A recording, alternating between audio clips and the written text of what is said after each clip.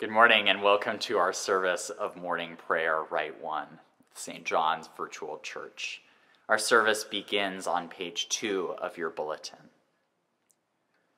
O send out thy light and thy truth, that they may lead me, and bring me unto thy holy hill and to thy dwelling. Let us humbly confess our sins unto Almighty God. Almighty and most merciful Father, we have erred and strayed from thy ways like lost sheep. We have followed too much the devices and desires of our own hearts. We have offended against thy holy laws. We have left undone those things which we ought to have done, and we have done those things which we ought not to have done. But thou, O Lord, have mercy upon us. Spare thou those who confess their faults. Restore thou those who are penitent, according to thy promises declared unto humankind in Christ Jesus our Lord. And grant, O most merciful Father, for his sake, that we may hereafter live a godly, righteous, and sober life, to the glory of thy holy name. Amen. The Almighty and merciful Lord grant you absolution and remission of all your sins, true repentance, amendment of life, and the grace and consolation of the Holy Spirit. Amen.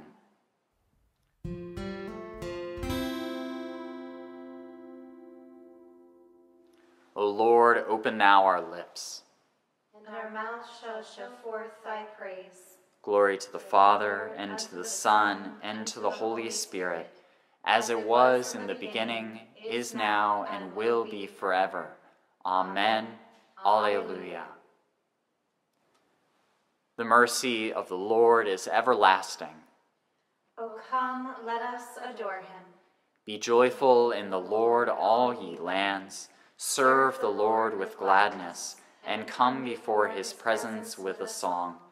Be ye sure that the Lord, he is God. It is he that hath made us, and not we ourselves. We are his people, and the sheep of his pasture. O go your way into his gates with thanksgiving, and into his courts with praise. Be thankful unto him, and speak good of his name. For the Lord is gracious, his mercy is everlasting, and his truth endureth from generation to generation. The mercy of the Lord is everlasting. O come, let us adore him.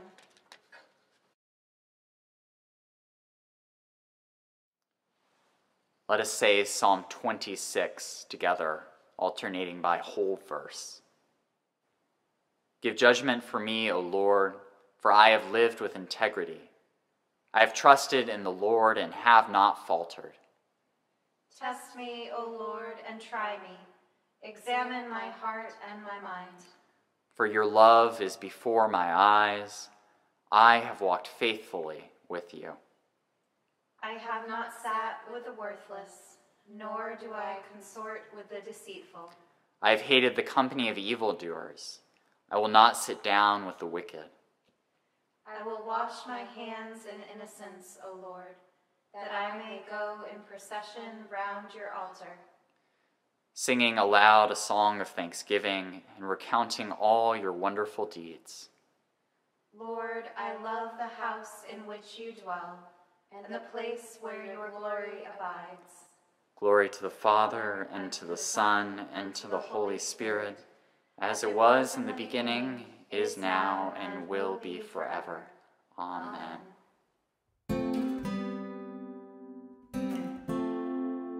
A reading from the book of Romans. Let love be genuine. Hate what is evil. Hold fast to what is good. Love one another with mutual affection. Outdo one another in showing honor. Do not lag in zeal. Be ardent in spirit. Serve the Lord. Rejoice in hope. Be patient in suffering. Persevere in prayer. Contribute to the needs of the saints. Extend hospitality to strangers. Bless those who persecute you. Bless and do not curse them. Rejoice with those who rejoice. Weep with those who weep. Live in harmony with one another. Do not be haughty, but associate with the lowly. Do not claim to be wiser than you are. Do not repay anyone evil for evil, but take thought for what is noble in the sight of all.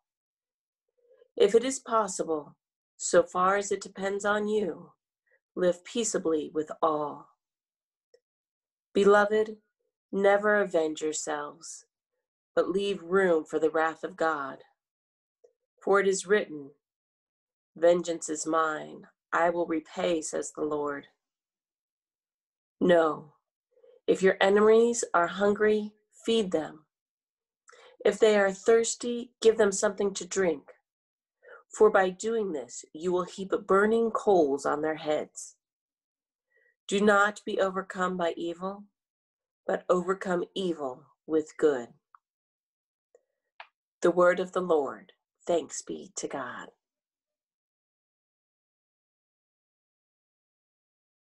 Let us say together Canticle 6, Glory be to God.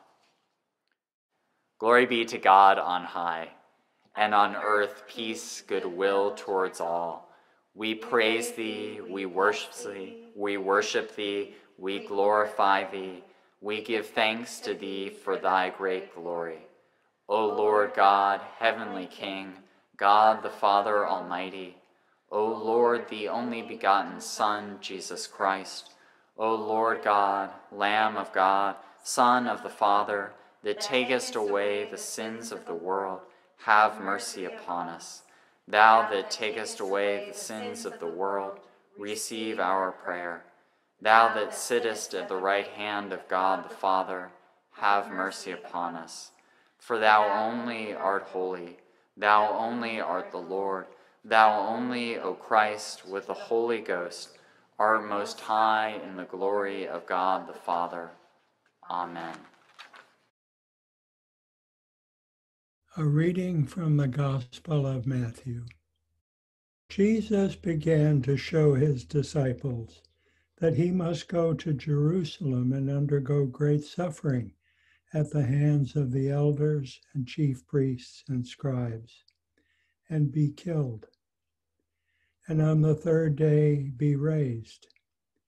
And Peter took him aside and began to rebuke him, saying, God forbid it, Lord.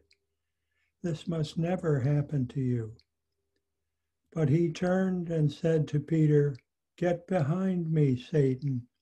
You are a stumbling block to me, for you are setting your mind not on divine things, but on human things.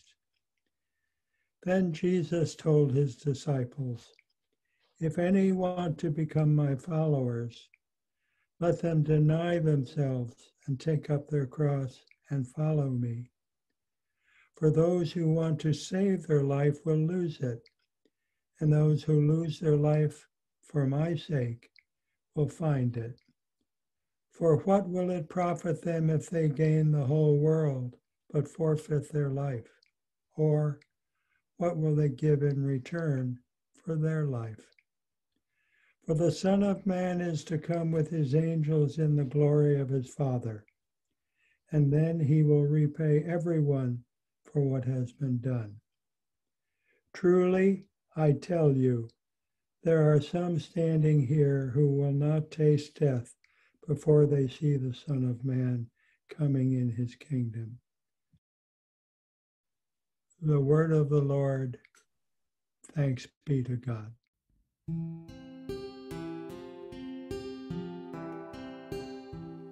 We as humans love the idea of an ideal community, of some utopia that's out there.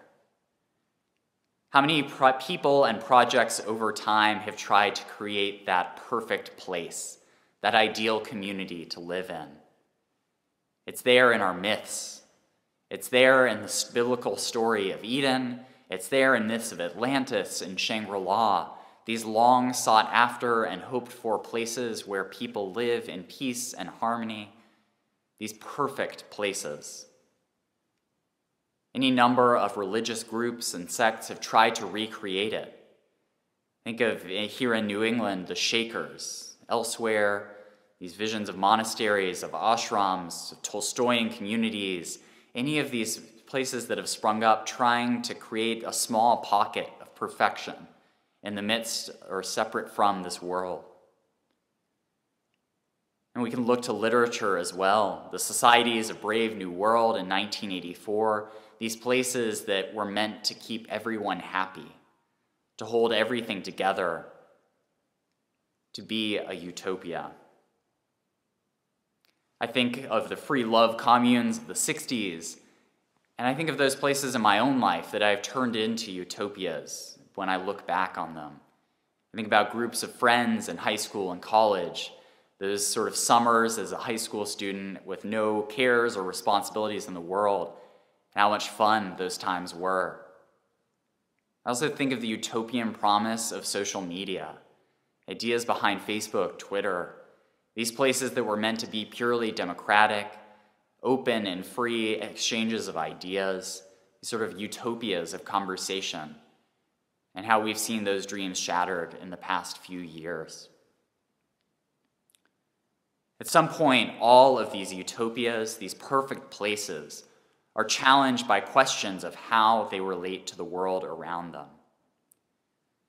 Many of them end up walling themselves off from the world, separating themselves from everything that is deemed outside the bounds.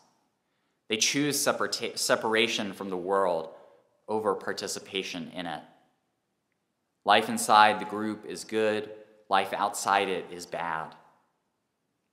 They kind of oversimplify these stories of what is good and what is evil, what is in and what is out.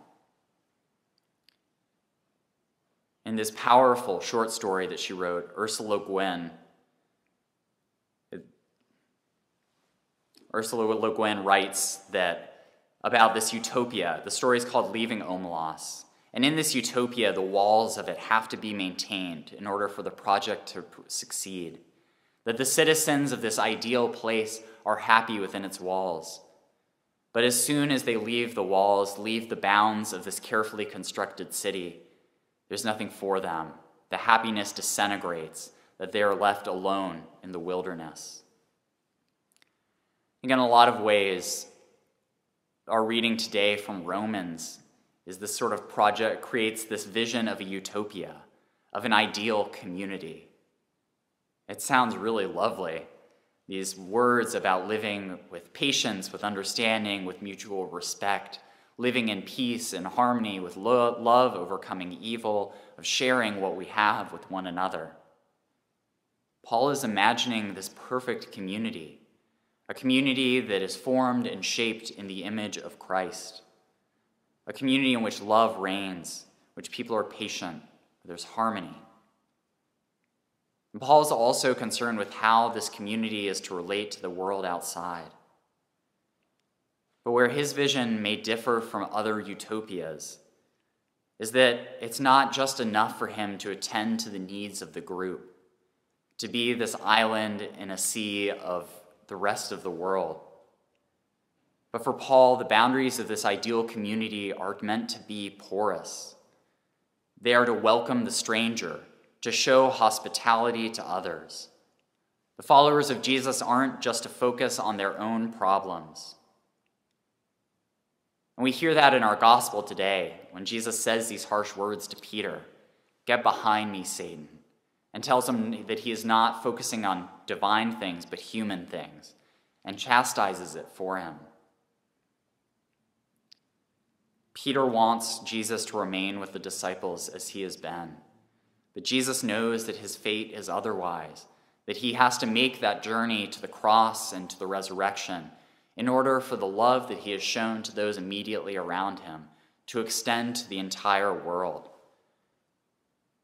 He must suffer, he must die, he must be resurrected in order for those boundaries of who is in and who is out to collapse and for the love to be offered freely to all. The words that Paul writes to the church in Rome are not just some self-improvement guide for how to be a slightly better, more welcoming community. He's not laying out a 5-year plan for how to become a more inclusive church. What he's doing is something more radical. He's inviting the church in Rome to be transformed by their life in Christ. Each word that he writes, each admonition that he gives them, is an attempt to make meaning of Jesus' death and resurrection, and to invite this small community of followers to be shaped by it, to be shaped by the love that they have known in the gospel of Jesus Christ.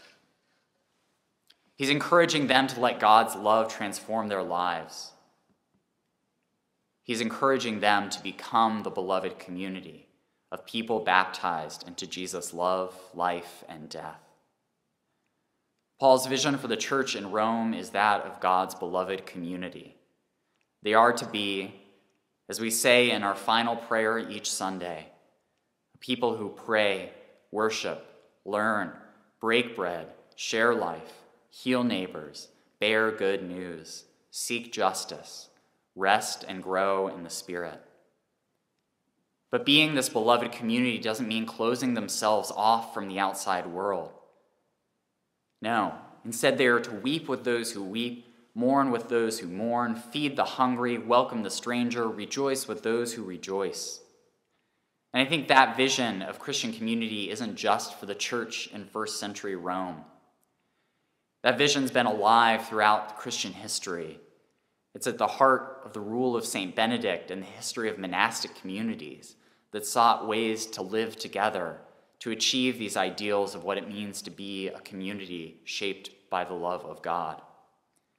It's there in the work, the prophetic witness of Martin Luther King Jr., for whom this image of the beloved community was a rallying cry that he used to bring all kinds of people around him. It was there in the writings and teachings of Dorothy Day, Jean Vanier, and the L'Arche communities that he formed to create a safe and inclusive space for people with mental disabilities. It was there in the work of the recently deceased Congressman John Lewis. All of these people held a vision of Christian community, utterly transformed by the love of God. This week, in her daily reflection, Martha Byam selected a quote from John Lewis that has just really resonated with me throughout this week, words that have stuck with me as I've been reading these readings and preparing for this sermon. John Lewis in his book writes, "You are a light. You are the light.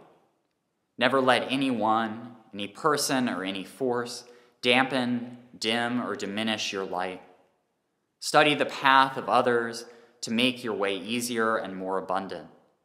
Lean towards the whispers of your own heart, discover the universal truth, and follow its dictates. Release the need to hate, to harbor division, and the enticement of revenge.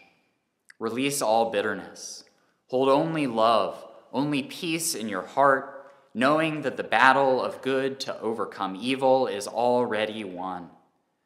Choose confrontation wisely, but when it is your time, don't be afraid to stand up, speak, and speak out against injustice. And if you follow your truth down the road to peace and the affirmation of love, if you shine like a beacon for all to see, then the poetry of all the great dreamers and philosophers is yours to manifest in a nation, a world community, a beloved community that is finally at peace with itself." He doesn't name Christ or the church explicitly in this, but his words are suffused with the imagery that we hear from the gospel. They're shaped by the love of Christ that he knew within his own life and wished to see manifest in the world around him. I've seen that kind of beloved community only in glimpses. It comes in moments. I've seen it in a community of nuns in Tennessee who, though small in number, were committed to that work of hospitality, of creating a safe space where anyone could come and worship and be fed and receive the spiritual nourishment that they so desperately needed. I saw it the summer that I spent as a camp chaplain, seeing kids from all over Massachusetts and parts of New Hampshire come together in this new space and to create a beloved community while enjoying the beauty of creation all around them. I've seen it at the Catholic Worker House in Hartford, committed to serving the underserved of that city, of welcoming folks in, of creating a space where people could learn, where they could come together, break bread, and be together. I see it every Thursday at Common Table. Just this past Thursday, it was like holy chaos out there. The family's first health van was out there for the first time in months, and the lunch came and there was already a line waiting, and it was this beautiful image of beloved community, of people serving one another, of sharing a meal, sharing good food, and sharing company with one another. And while we can see this beloved community in glimpses, we don't always get it right. And we haven't forever. Paul wouldn't be writing this letter to the Romans if that were the case. He's writing them to encourage them to live up to these ideals that they have encountered in the gospel of Christ. But holding on to this vision of an ideal community, reading these words from Paul, reading the words of the gospel, help remind us who we want to be, who we strive to be, who God is calling us to be.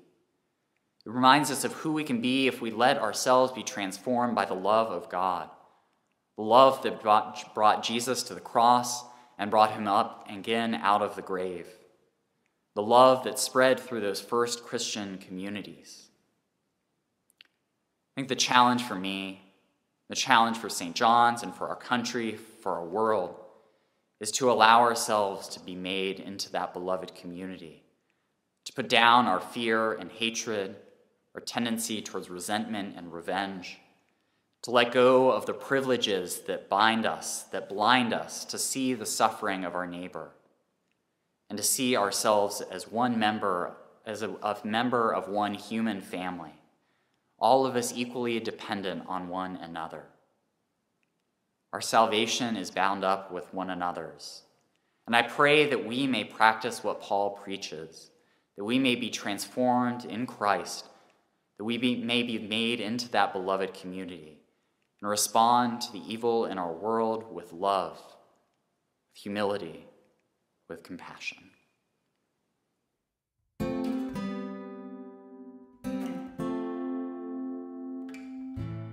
Let us reaffirm our faith in the words of the Apostles' Creed. I believe in God, the Father Almighty, maker of heaven and earth, and in Jesus Christ, his only Son, our Lord, who was conceived by the Holy Ghost, born of the Virgin Mary, suffered under Pontius Pilate, was crucified, dead, and buried. He descended into hell. The third day he rose again from the dead.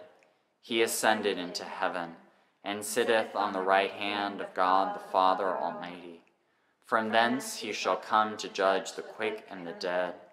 I believe in the Holy Ghost, the Holy Catholic Church, the communion of saints, the forgiveness of sins, the resurrection of the body, and the life everlasting. Amen. The Lord be with you. And with thy spirit. Let us pray. Our Father, who art in heaven, hallowed be thy name. Thy kingdom come, thy will be done, on earth as it is in heaven. Give us this day our daily bread, and forgive us our trespasses, as we forgive those who trespass against us. And lead us not into temptation, but deliver us from evil. For thine is the kingdom, and the power, and the glory, forever and ever. Amen.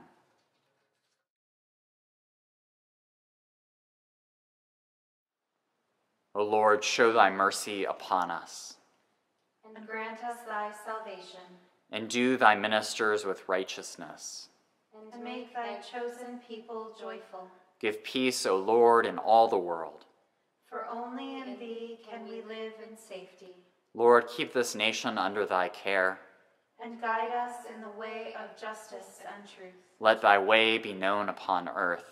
Thy saving health among all nations. Let not the needy, O Lord, be forgotten, Nor the hope of the poor be taken away. Create in us clean hearts, O God. And sustain us with your Holy Spirit.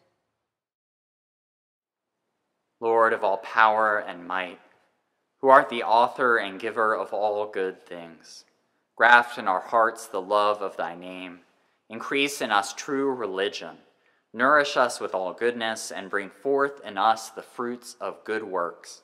Through Jesus Christ our Lord, who liveth and reigneth with thee and the Holy Spirit, one God, forever and ever. Amen. O God, who makest us glad with the weekly remembrance of the glorious resurrection of thy Son, our Lord, grant us this day such blessing through our worship of thee, that the days to come may be spent in thy favor, through the same Jesus Christ our Lord. Amen. O God, who art the author of peace and lover of concord, in knowledge of whom standeth our eternal life, whose service is perfect freedom, defend us, thy humble servants, in all assaults of our enemies, that we, surely trusting in thy defense, may not fear the power of any adversaries, through the might of Jesus Christ our Lord. Amen.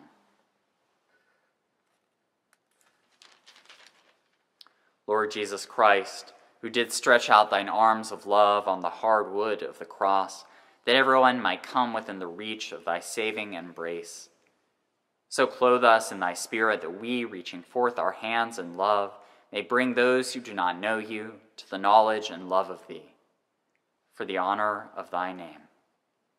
Amen. Invite your prayers of intercession or thanksgiving, either silently or aloud.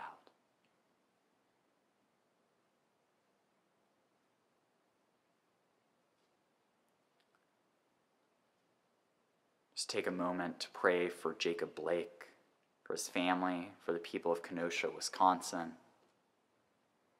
We pray for the people of Louisiana.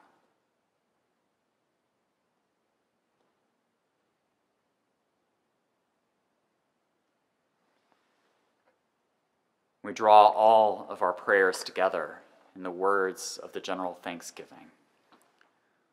Almighty God, Father of all mercies, we, thine unworthy servants, do give thee most humble and hearty thanks for all thy goodness and loving kindness to us and to all people. We bless thee for our creation, preservation, and all the blessings of this life, but above all for thine inestimable love, in the redemption of the world by our Lord Jesus Christ, for the means of grace and for the hope of glory. And we beseech thee, give us that due sense of all thy mercies, that our hearts may be unfeignedly thankful, and that we may show forth thy praise, not only with our lips, but in our lives, by giving up ourselves to thy service, and by walking before thee in holiness and righteousness all our days, through Jesus Christ our Lord, to whom with thee and the Holy Ghost be all honor and glory, world without end. Amen.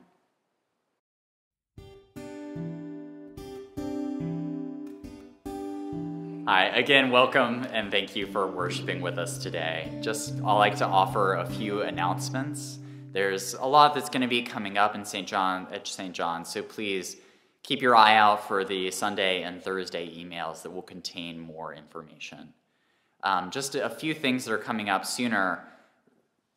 Next Sunday, September 6th, we are going to have a virtual coffee hour at 10 a.m. And so the information will go out in the announcements with a Zoom link.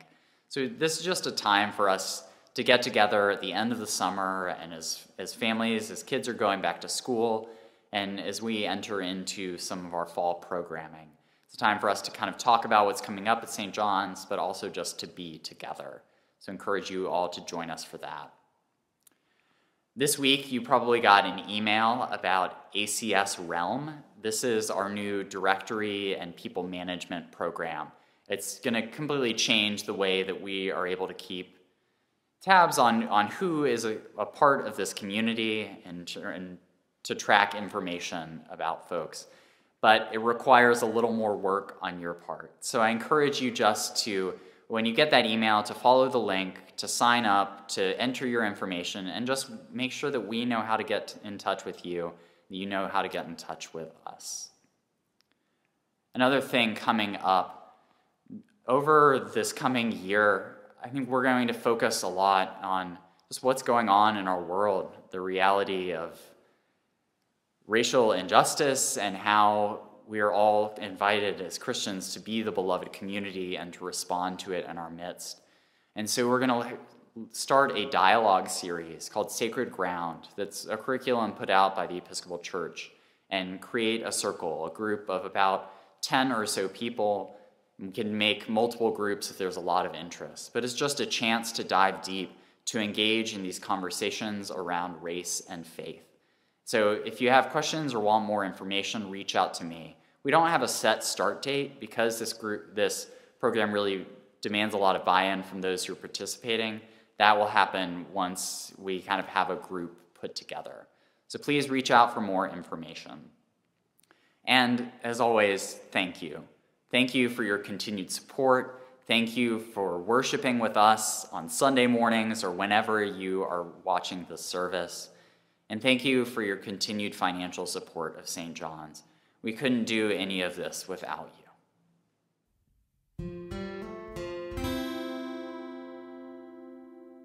Let us pray together, a prayer for the power of the Spirit among the people of God.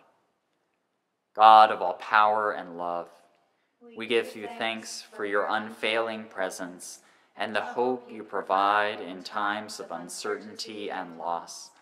Send your Holy Spirit to enkindle in us your holy fire. Revive us to live as Christ's body in the world, a people who pray, worship, learn, break bread, share life, heal neighbors, bear good news, seek justice, rest and grow in the Spirit. Wherever and however we gather, unite us in common prayer and send us in common mission, that we and the whole creation might be restored and renewed through Jesus Christ our Lord. Amen. May the blessing of God Almighty, Father, Son, and Holy Spirit be among you and with those you love this day and always. Amen. Let us bless the Lord. Thanks be to God.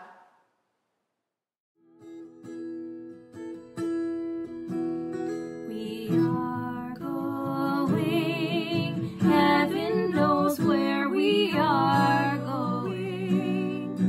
We know we're there. We will get there. Heaven knows how we will get there. We know we will. It will be hard, we know, and the road will be muddy and rough, but we'll get there. Heaven knows how we will get there. We know we will. We are going. Heaven knows where we are going. We'll know we're there.